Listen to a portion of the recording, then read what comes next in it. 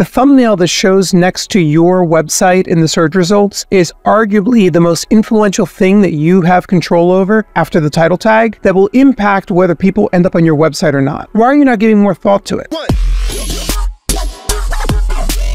My name is Frank. I'm the founder of Sagapixel. We are a digital marketing firm, and we're constantly looking for new ways to get more people to click on our clients' websites in the search results. And the time that we've spent producing YouTube content has taught us how impactful the thumbnails are on YouTube. A great thumbnail can make or break a video. There's no reason why the same isn't true for Google, for the organic search results. Let's take a look here. I've performed the search dentist near me. I'm in Cherry Hill, New Jersey. And as I go down the page, we have this very anemic looking picture from Yelp, not really enticing me to click on it. Go down a little bit, the others seem to not really have anything. We have this stock picture that also is not really enticing me to click. Berkeley Family Dental, which coincidentally is the place where I go, has a picture of the two dentists. I think that this is effective in the sense that at least I know it's a real picture and I know that, this is my dentist, but really they could have picked a picture that showed their face and their eyes a little bit better. As we go down the results, Google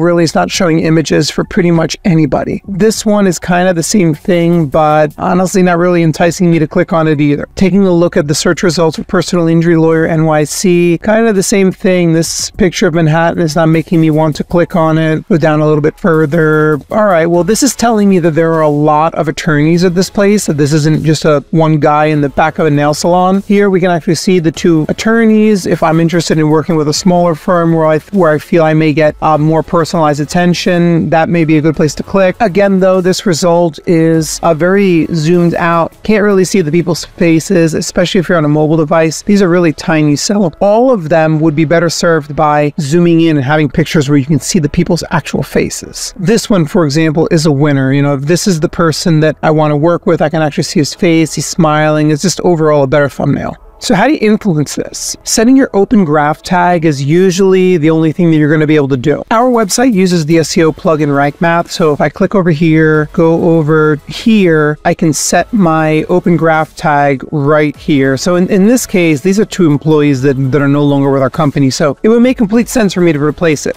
All I have to do is click here, select a more recent image like this one of people that are actually at Sagapixel, set that, and now that is going to tell Google that this is the image for the page. We can now see in the source code where it has this open graph image content, and that is the URL for the picture that I was just talking about. Take that in here, throw that there, and there you can see the picture. In my experience, Google often does select what you set as your open graph image, but not always. I've noticed that, for example, with our website, lots of the images that are popping up in the search results just happen to be the first image that was found on the page. Google doesn't really give too much guidance as far as how you can set these, but my recommendation would be that you make sure that you're setting your open graph image, that you are including pictures on your website that you would be okay representing your brand in the search results, and that if you do see that it's pulling in a picture that's really not doing a great job at enticing people to click on your result, then maybe you consider swapping out that picture for one that will do the job. I hope that this was helpful. I also want to encourage you to go check out our channel. We have some other videos that will give you some information on SEO and how you can help improve your website's organic visibility. And as always, consider giving us a like.